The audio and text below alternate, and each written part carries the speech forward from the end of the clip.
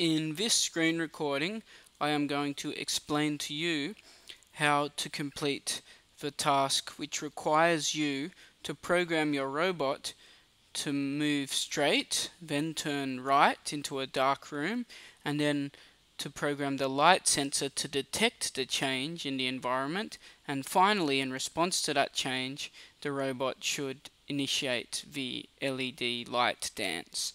So this is combining a few different features you've programmed previously. So we'll begin the program by using this part of the program.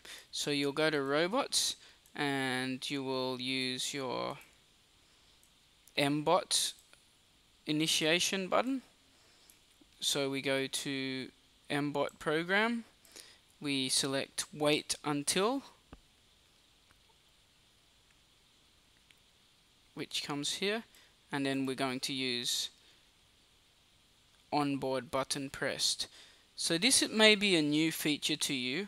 All this means is that when we download the program directly onto our robot using Arduino, it means the program will not immediately begin. Instead, our robot will wait patiently until we press the little black onboard button at the front, which will initiate the program.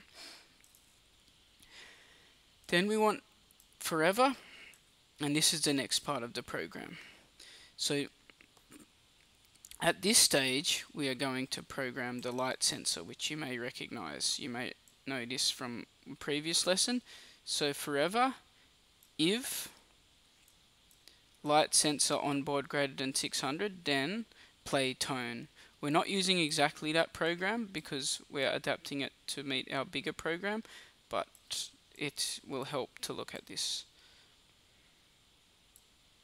So we go to if, and just so you can see, we are also going to combine this program with a couple of others as well. So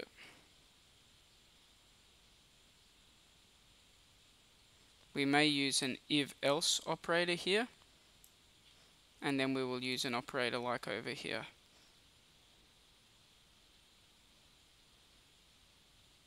And rather than having, as you see in the old program, we had greater than a certain lightness, we are going to get the program to play or initiate the dance when it's quite dark. So in that case we need less than. And let's say light sensor onboard less than 400. Where's our light sensor button?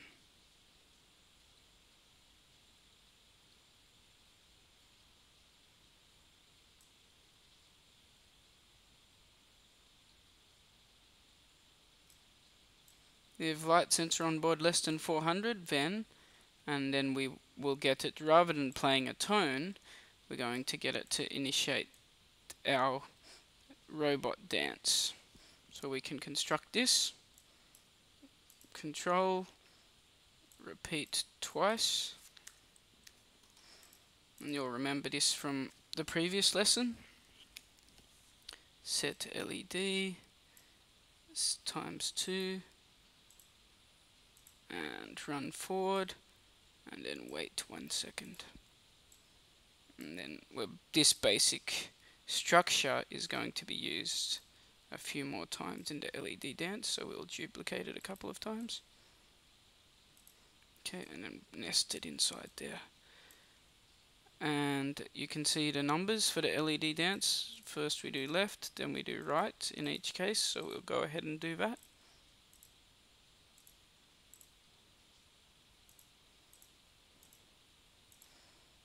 And red should be 255 for the first show of the lights, and green should be 255, and then we'll run forward at speed 100, and then it should be 000 for the second show, then 255, 150 for green, and 150 for blue.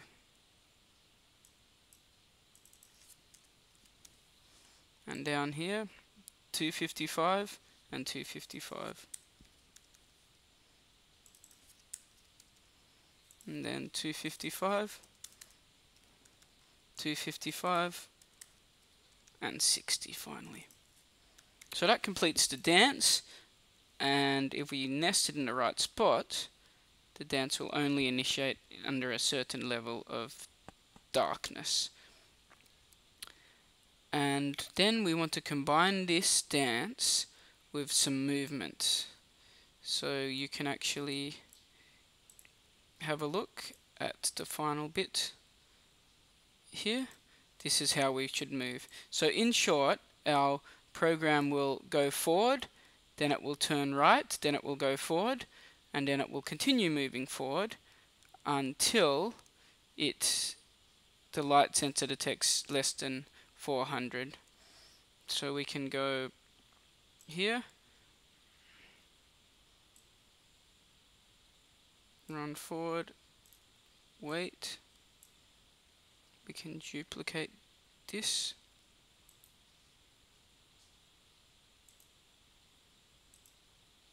And duplicate it again because we're using the same structure. Run forward at speed 255, so quite quickly for 4 seconds. This is just an example for the situation you saw in the introduction video. However, if your robot is entering a different area or needs to enter in a different way, you should change this accordingly, of course. At speed 255, and 0.35 is just about the right sort of turn, but you may need to trial and error it if it doesn't work for you, and change. Oh, and of course it should turn right.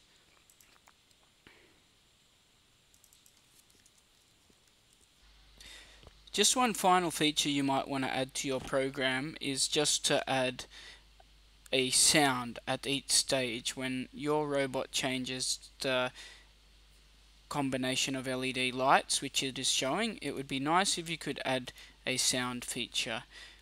If you want to do that, you can scroll down on the robots menu and you can find play tone, and it would be a nice addition just to add a variety of different tones like so.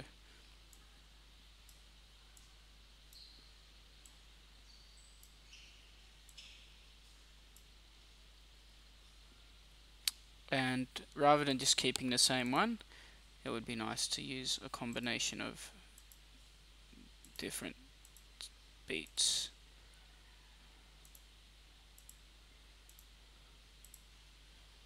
Of course, if you are musically minded, you may wish to combine them in such a way that they play a tune. And with that, you're right to download your program. Just remember to use connect, and when your robot's connected you should have a second option here. And the other thing, remember to open up Arduino mode to download it onto your Arduino memory, so you need to click upload to Arduino when you're done.